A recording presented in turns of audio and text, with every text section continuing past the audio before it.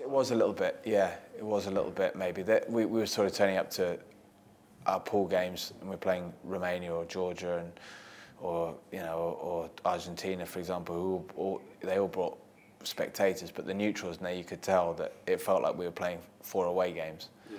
Heavy away games.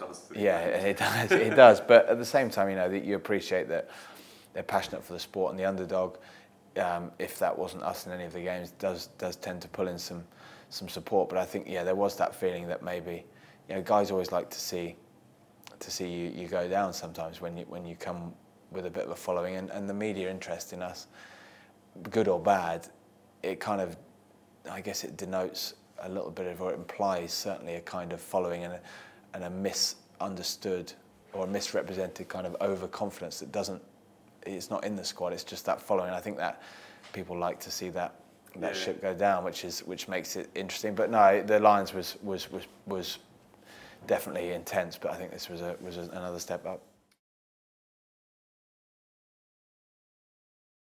I was kicking on the morning, and then we went on a day out, and it wasn't until late in the day that someone said, a few of the guys had been out, and it was nothing big, it's kind of like, in Queenstown. I think it was in Queenstown, yeah. And you just say, well, that's what, like I said, I've been involved in 4 World Cups, and that's not unusual. It's not unusual after any game. It's like me when I was a lot younger, that was my life. Going out there, clearing the cobwebs a bit so you can get on with the next game, and you can deal with all the stress that surrounds it. But it's then when then there's a kind of mention that the media are in need of talking about what happened, because there's been things brought forward by the press in this. There's been reports of this. There's been reports of this, and suddenly you realise that that we're into a new area now, a new sort of ballpark of things to deal with, which just get in the way.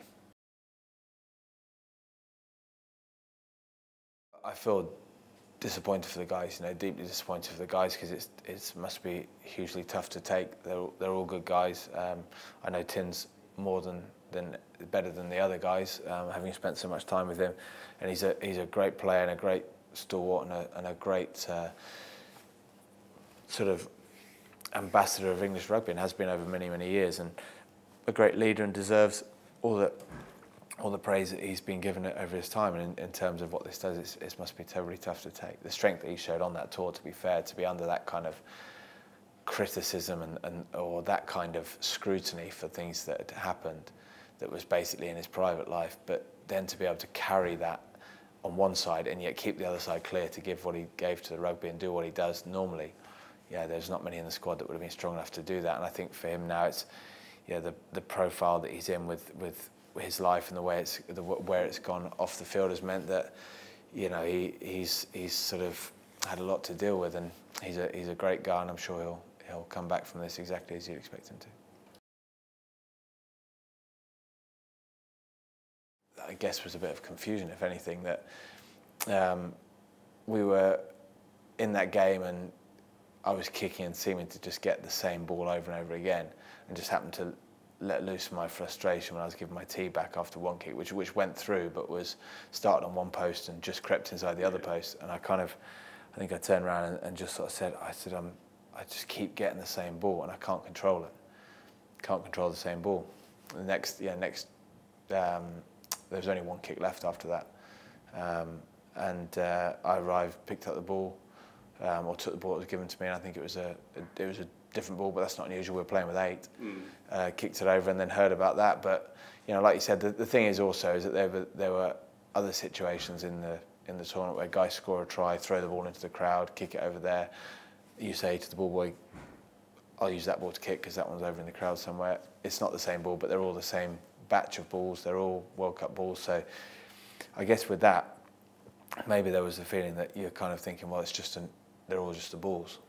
Yeah. Yeah, it's not so much the cricket feeling of, you're not tampering with the balls or anything like that. You're just more or less saying, kind of almost like if the ball was flat. If the ball was flat, you'd say to the ref, it's too flat. But when the ball's pumped up properly, but you want to say to him, look, this is, it's weighted somewhere on one side because it's doing this. But it was one kick, and it obviously caused an uproar.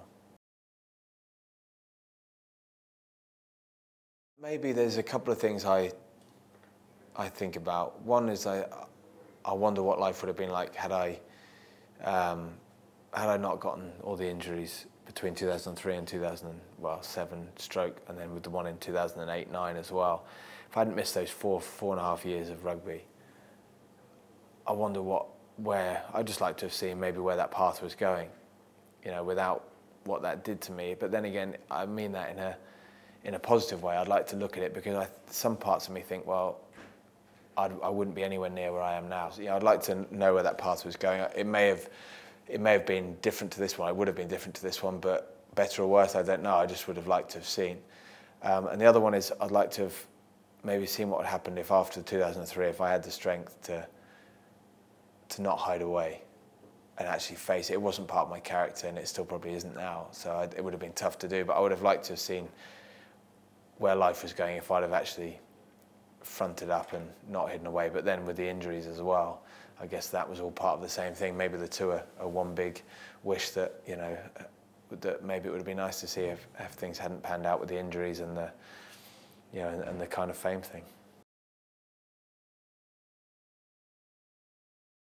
It's a tough one. I'd maybe take, if I could take one thing, it would be the kind of the friendships and the camaraderie, but not necessarily in just saying I've made great friends, but in the things you've shared and how deep those friendships have gone on the basis of what you face on the field and how what that does to you when you're in that. I mean, I'm talking about sport here, so you know, in a comparative sense, it's not like war, it's not like those things. I'm not trying to say it is, but you do feel vulnerable when you're facing these big challenges. And to lean on people the way you do, it creates a bond that is special, and it's one of those that you can leave for years, and you meet someone and you know it's there. I appreciate that.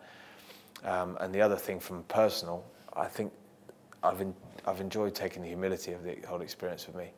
You know, the humbling effect of this journey, being told that you're this, to being told that you're this, to being to being nothing, to being everything, to all of that. It's created for me an opportunity to finish at the end of it, hopefully, all being well, in one piece, and to be able to say that, yeah, I think I've come out of it fairly balanced. And if one thing, I'll always have my feet firmly on the ground.